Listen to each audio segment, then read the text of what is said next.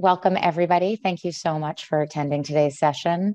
My name is Nicole Boone. I am project manager on Checkbook. I'm here with Ed Sokolowski, who is Director of Application Development in our office. And I just want to start off by sort of finding out everyone's level of competency with Checkbook. How many people who are on today have actually never been to Checkbook or never sat in on one of these sessions before? Maybe like a show of hands or something in the chat. So far, I see one person. One person. Okay. So we're just going to lightly do an overview of the functionality before we get into the how to do a search so that you understand what's available in Checkbook. But because this session is more dedicated to searches and how to search for the data, it's going to be a very light overview. So I would suggest that if you've not done the overview before, maybe when they publish the recorded events, go back, watch the overview, see everything that's available to you in Checkbook, and then this session will probably make more sense as well. Okay. So when you come to Checkbook, you're going to automatically be taken to the spending app. You can tell you're in the spending section because the box is blue and the arrow is pointing down. On every landing page in Checkbook, there are 3 layered tiers. You have the citywide version of information, then you have the agency level of information, and then you have your vendor level of information. So let's take a look. First, we're looking at the citywide level. You first have these graph representations. By hovering over a graph piece, you can see the underlying data. And there are several different graphs. And then by clicking on grid view, you can see the underlying information and you can export your results. Immediately when you're taken to Checkbook, you're also taken to the current fiscal year, which is fiscal year 23.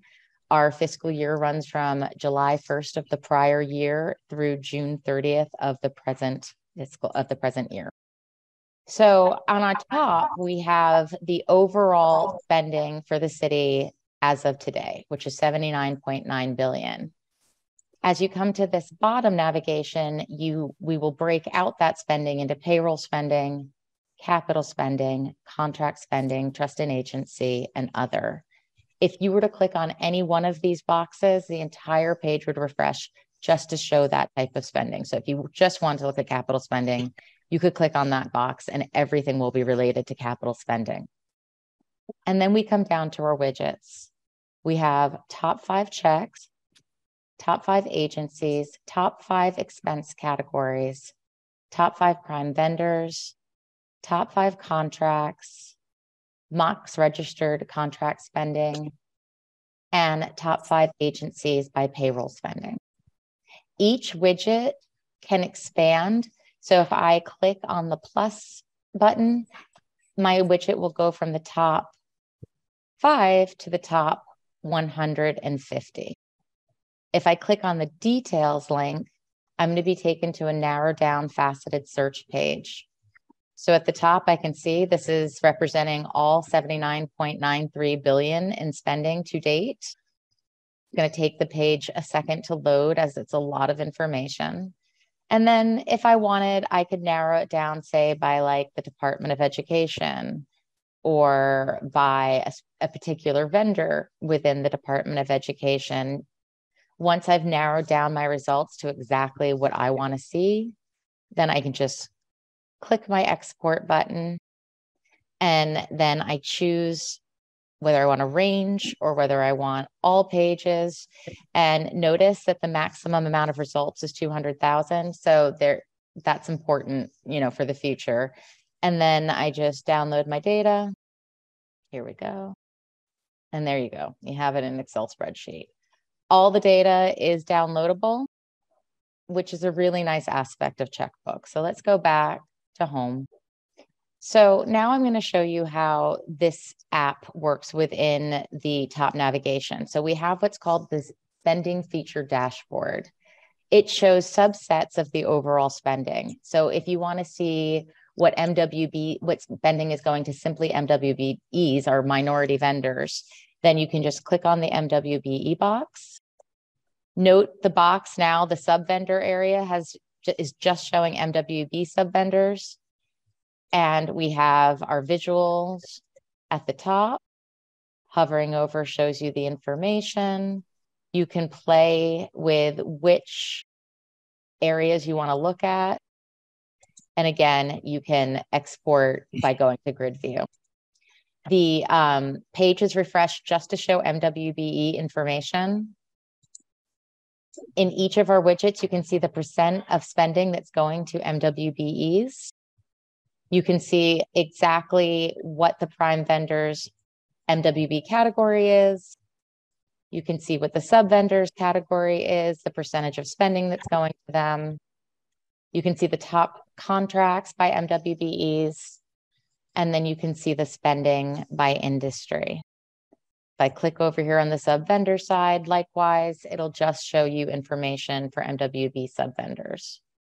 Now, if I just go back to home, if I were to click on sub-vendors first, note the MWB side now becomes strictly about MWB sub-vendors, and the sub-vendor side, hold on, there we go.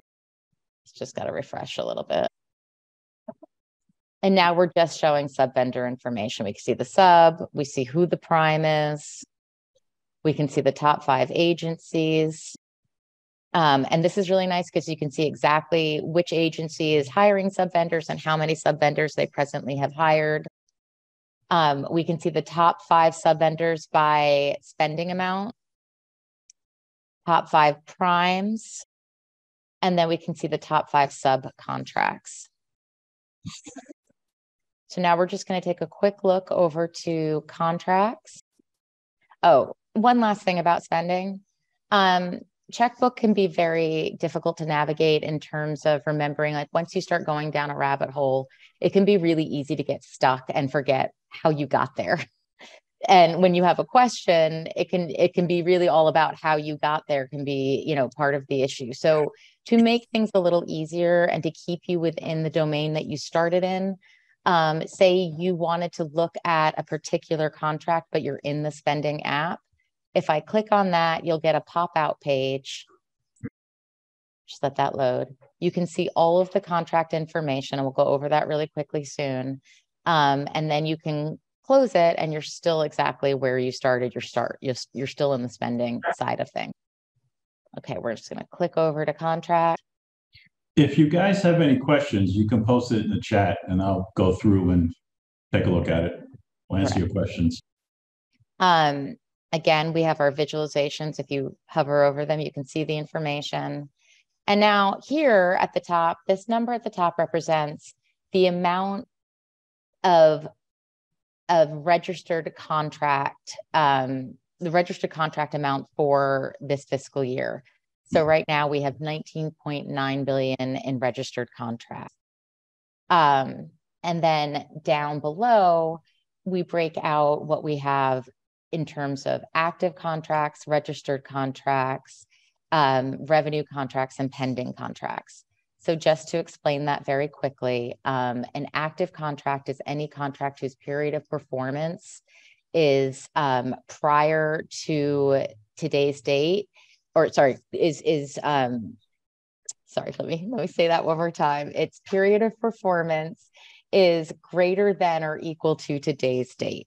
So it means anything that it's all the contracts that are out there that still haven't met their end date. Whereas a registered contract is any contract that was registered within this fiscal year. So they are a subset of the overall active contracts. So overall, the city has 20,908 active contracts, totaling $190.3 billion. We have 8,321 of registered contracts just this year, equaling 19.8 billion. And then moving over to the pending contract side, pending contracts are only pending for 30 days. That's sort of when they start their clock down to registration. Once a pending contract becomes registered, it takes about 2 days before it shows up on the registered side of Checkbook. So it'll drop out of pending. If you're looking for it in pending and you can't find it, it may be that it's ended its time clock, its countdown. And now it's in that 2 days where it's waiting to get uploaded as a registered contract on the registered side. Does that make sense to everyone? Does anyone have any questions so far? Okay. So we have different types of contracts. We have master agreements. Master agreements are parent agreements to child contracts. So we have our MMA1s and our MA1 contracts. Then we have our modifications to our master agreement. We have our top 5 contracts. These are independent contracts or the children of the parents. Then we have our top 5 contract amount modifications. This is really great because you can see how much a contract started at, where it is now, and the percentage difference between where it started and where it is. And that might be a flag for problems. That might not be a flag for issues. It really sort of depends on the kind of contract we're looking at.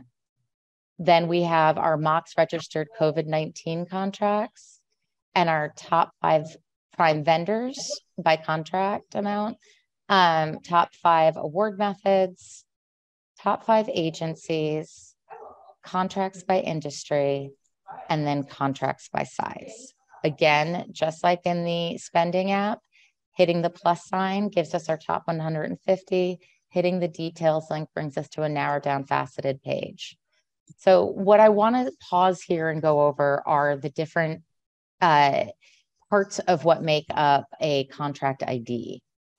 So a contract ID is made up, it starts with letters, then numbers. So I'm just going to break it down. So I'm pointing up here to the first master agreement.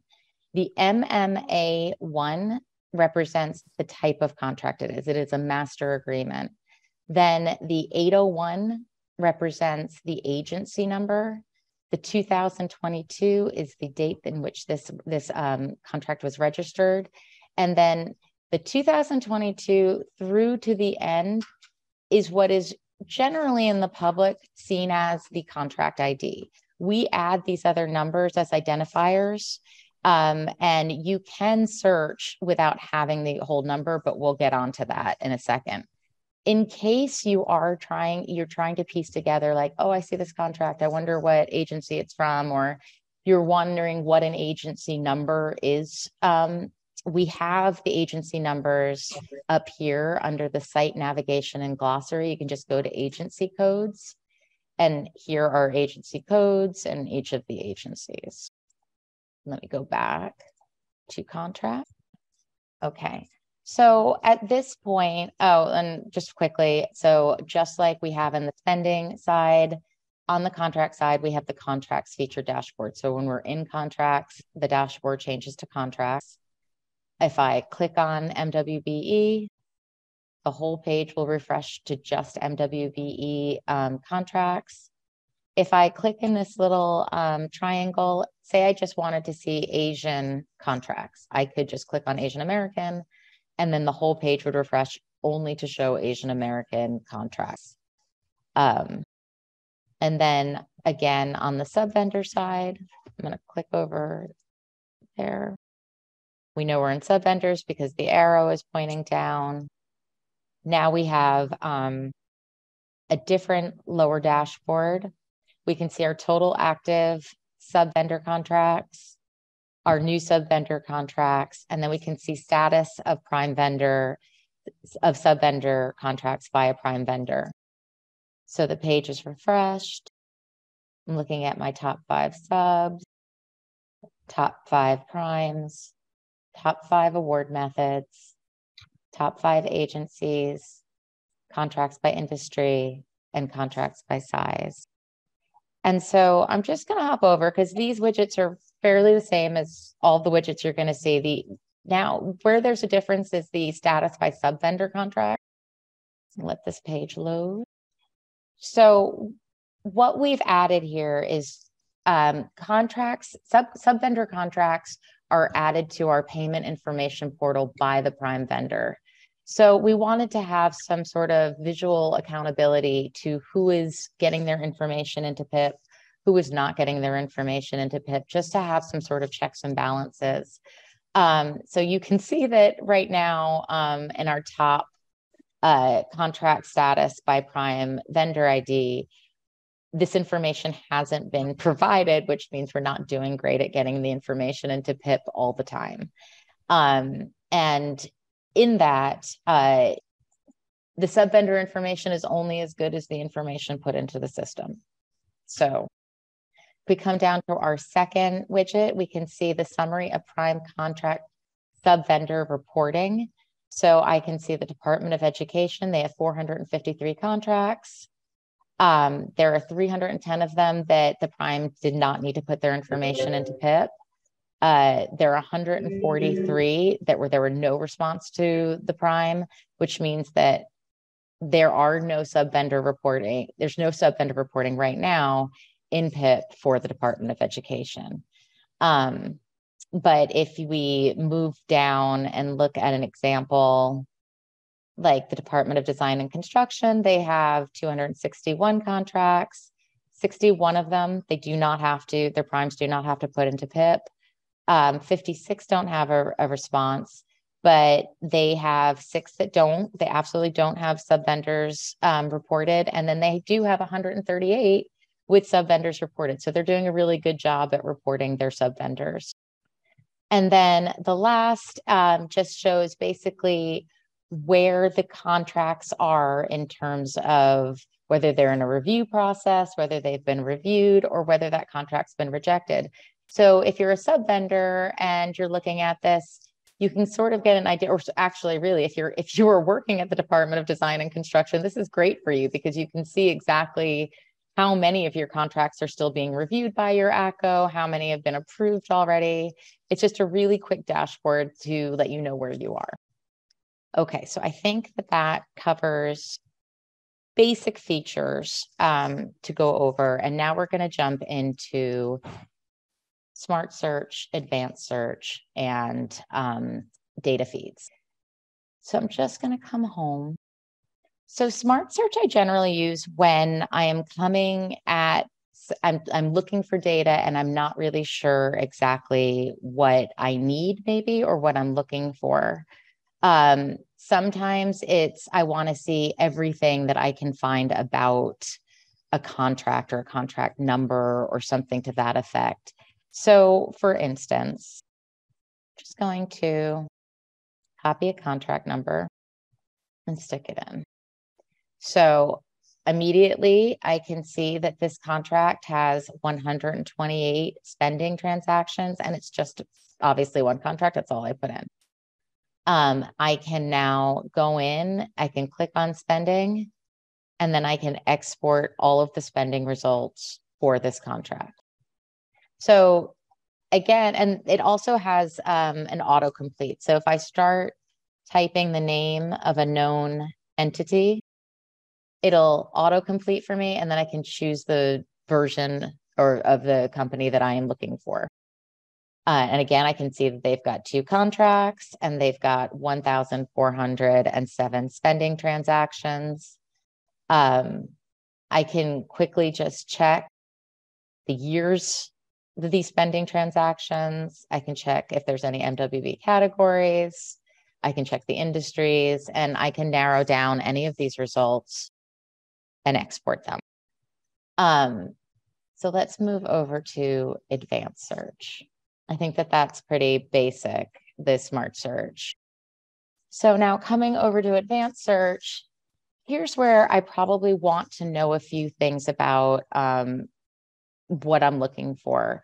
I often get requests from journalists or from just people within our agency, and I may not know very much about the topic that they want to look up. Recently, I had a request to look up tree work that was being done around the city. I didn't know anything about it, and I wasn't sure which agency was handling it. I assumed it was Parks. I didn't know what kind of program it was.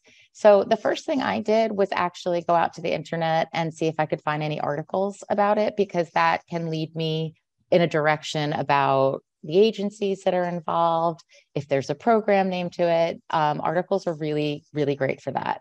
Yesterday, when we were all gathered in the basic session, somebody said, well, where's the spending to libraries going? So I was like, great question. Let's look up spending for libraries. So my first step would be to look for the different library systems. So I went to city agencies. We've got the Brooklyn Public Library. We have New York Public Library.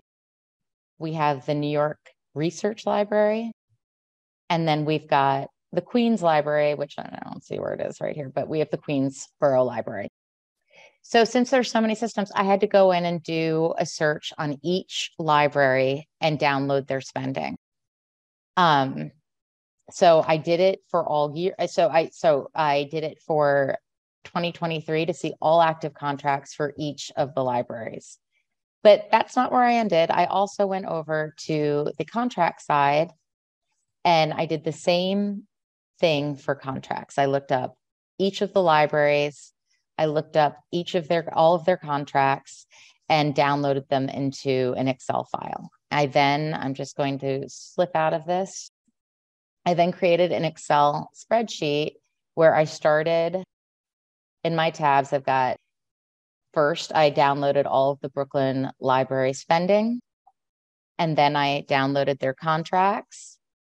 Now you'll notice they've got 2.7 million in contract spending. But if you go over to this section, to the spending section, they have 115 million in spending on the spending side. So part of this is that I have only downloaded contracts that are active in 2023. And I did the spending for 2023, but if you'll notice, my contracts are MA ones, they are CT ones, they're CTA ones. Those are considered contracts within the city. And we can see some of them here. We can see CT ones, we can see CTA ones, but we're also getting PCCs, PONs, PCRs, and DO1s will come up. So there are things that are expenditures that are not considered contracts. So you are going to get more spending on the spending side than you will on the contract side most times. And so it's not enough just to look at the contract spending, see what they've spent throughout all the years and say, oh, that's what they've spent, because you would be missing millions and millions of dollars in spending. And that's where, things get tricky. The New York financial system is as big as some small countries. So it's not as simple as just, I want to see this and you get this. You really have to act as a detective sometimes and try to dig down into the data. And it can take time. I mean, to get everything, I have 1, 2, 3, 4, 5, 6, 7, 8 tabs of information that took, a bit of time to organize and to compare the sheets and to look at everything. So I guess, I don't want to be disheartening, but it's not as simple as just opening up Checkbook and asking for a result and getting it. You really have to know a little bit about the city finances and how they work to get to an answer. So let me go back into Checkbook. Apologies. 1 second. Great. Go home. I'm going to come back. So advanced search is limited as well. I think that we mentioned that I can only get 200,000 rows of data, and oftentimes I will get enormous amounts of data. So in that case, I would want to go over to data feeds, which we're going to touch on next. I wanted to show you one more example. Someone from yesterday also mentioned they wanted to know more about homeless services. And this one was like, I wasn't really sure where to start. I assume that many agencies work on issues for homeless services. So my best bet at this point is to use the purpose field. So I came over to contracts and I just put in the word homeless under the purpose field. I don't want to be too narrow when I'm searching the purpose field, because the purpose field, it's a free form field and it can have many different words within it. So I just want to put the most obvious word that I want to see pop up in every contract that's related to this. I chose 2023 and click submit. I already did this last night, so I'm just going to pull up the spreadsheet. So here we got a result of 257 contracts dealing with homeless services. And you can go through on the purpose field and see exactly what work was being done in homeless services. Now, again, just as in my last search, I'm never going to trust that just the contract spending amount is going to be all of the spending for homeless services. Now, I did not do this process through 257 different contracts, but I did do the first three. So I made tabs of the spending for the first three contracts. It's not a ton of information, but it's enough for each tab because each contract. And so if I were to add up each of these check amounts for all 257, I hopefully would come close to the number on the contract side, but not necessarily. And that's why we have to go through that process. Another way to find information would be we have added to the spending records, we have added budget codes. So if you know which budget codes you want to find information on, that can be easier. So like I may know that, let's go back to trees. The Parks Department is doing tree planting. And I may have the budget codes for that. I may know all of the budget codes. So I would just download everything that I had for the Parks Department. And then I would filter my selection by the budget codes that I know are budgeting the program that I am looking for. And that would be a very succinct way to sort of back end find the information you're looking for. That was a lot of information in a short period. I just want to take a pause and make sure everyone's still with me and that nobody has any questions so far. So Nicole, we do have, at some point, we want to leave a little bit of time to talk about the revenue domain, okay? Okay. I will help you with that one. Great. Okay. Okay, here's a question. Is there somewhere on a website where you can access the budget code list? So if you go into advanced search, I'm just going to pull it up. If you go into advanced search and into budget, if you don't know the budget code, you can look by name. Budget codes are not individual. So you will probably need to understand, what your budget code is doing. So for instance, if I just click budget code 001, now I've got 3 different budget code names to choose from to see which budget code is my correct budget code. Now, there is a slight difference between the budget codes that we have under the budget domain and the budget codes that end up on the spending file. And the reason is that FISA may be coming up with some budget codes on the fly that we haven't been told about yet. So we have a table of budget codes within the budget side, but FISA might have some budget codes. Like usually you'll know because they are letters rather than numbers that'll show up on the spending side. And because they're coming in on the spending record, they're up to date. They are coming in directly from FISA as they are appearing, but they may not have been updated yet onto the budget table. So just be aware you may come across some budget codes that do not show up in the budget table under the budget advanced search. And that is the reason there's a lapse between getting that table up to date with everything that's coming in on the spending file.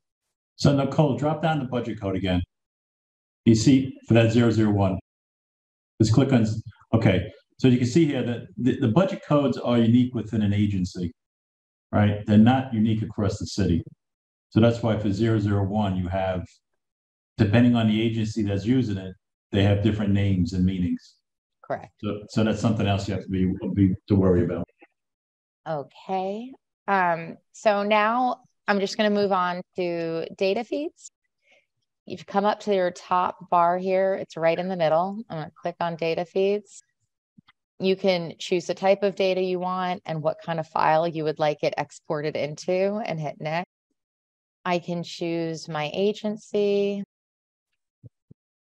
And then I can choose whatever criteria that I have in advanced search here. I'm going to choose all years because I know it's a lot. And then I'm going to look at my columns. I'm going to decide which columns I would like to have in my Excel spreadsheet. I'm going to add them all. And I'm going to click submit. Okay, so this is only 55,000 records.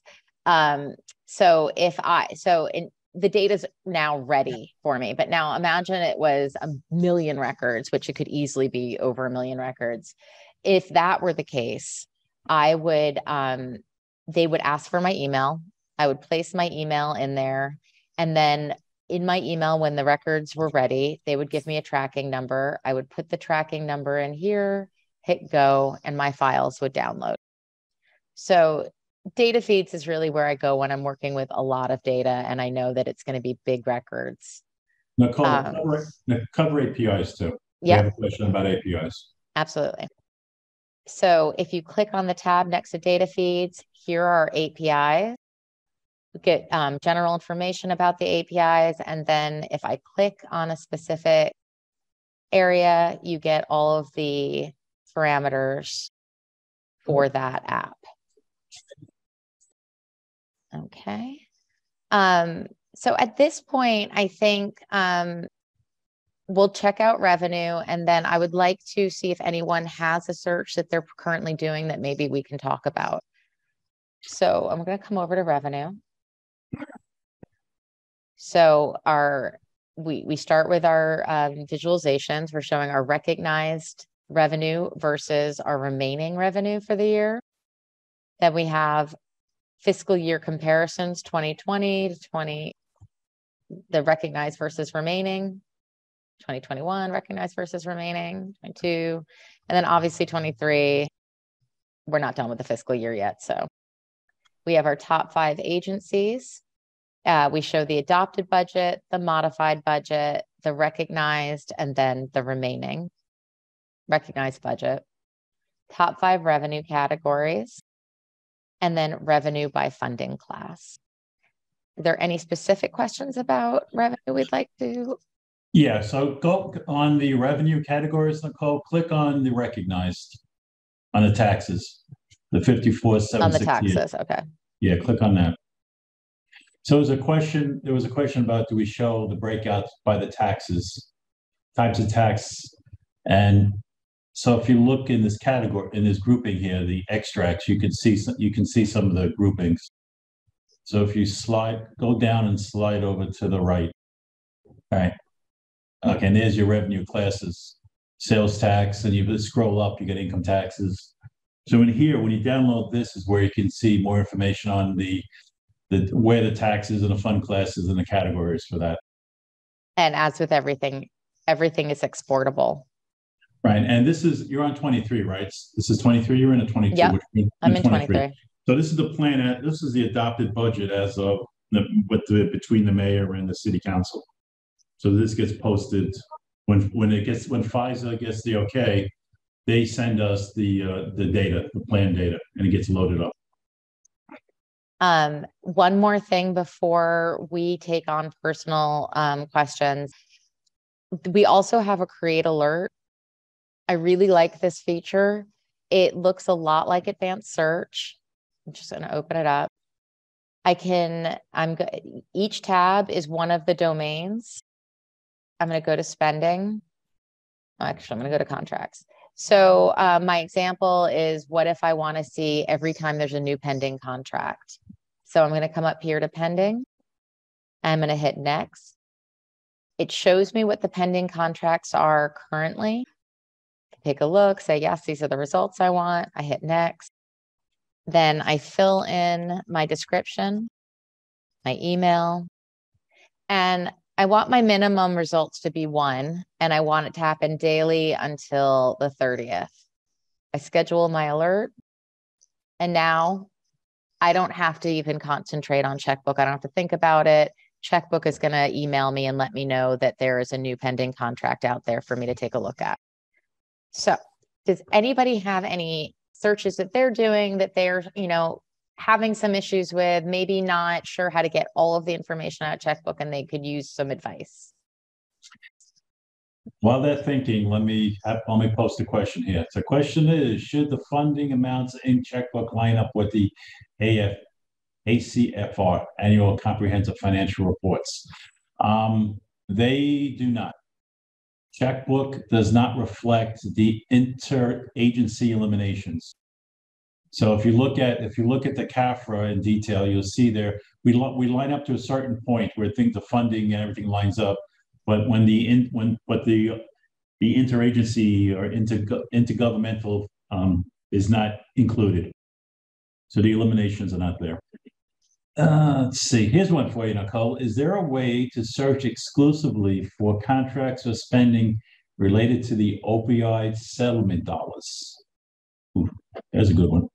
It's a great one because, again, I know nothing about it. So yeah. I would need more information, probably. I would need to know more about the program. I would probably run a search on Google just to understand who might even be handling this program. Do you have any more information about this that we could start with?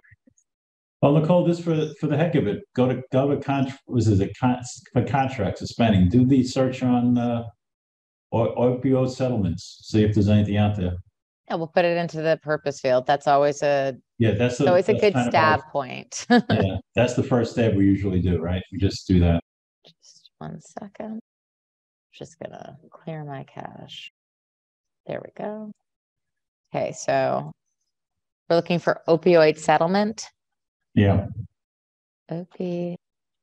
Am I spelling that right? OPI. Is it an E? No, it's an I. Opioid. Got it. Opioid, yeah. Okay. All years. Let's see.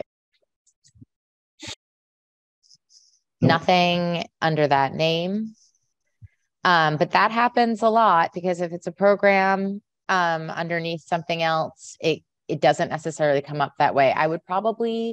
My next bet would be to understand which agencies were involved in this program. My guess is Health and Hospitals was probably involved. I'm not sure. I would probably start there and download their contracts just to see what has been done. I would do their spending as well, just to find out what they've spent money on, because opioid settlement, I would hope, would come up. Let's look at spending just really quickly and see. And I bet you there are a lot of other agencies involved in something like this as well. I'm going to assume 2023.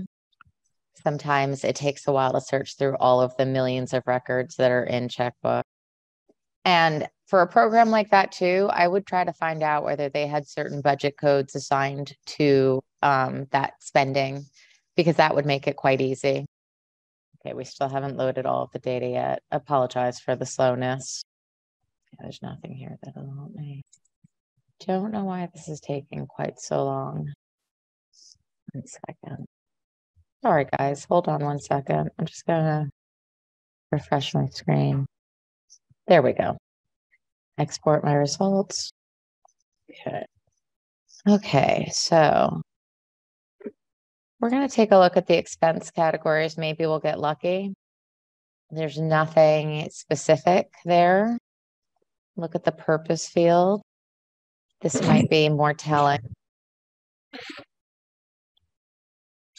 All right, we have some questions out here. So okay, so I don't see anything. I apologize, Ed. So we would just need more information to find out more about this program. I'm not saying that it's not in Checkbook. I'm saying that it is not obvious. And so we would need to do a bit more digging. Again, you have to sort of be a detective trying to find some of the information. Sorry, Ed, go ahead. Okay. Is it possible to see payments to sub-vendors and subcontractors? It seems some contracts have this information and others do not. So within the sub-vendor domain, you'll see the prime vendor as a way to see the prime vendor and the payments made from the prime vendor to the sub-vendor.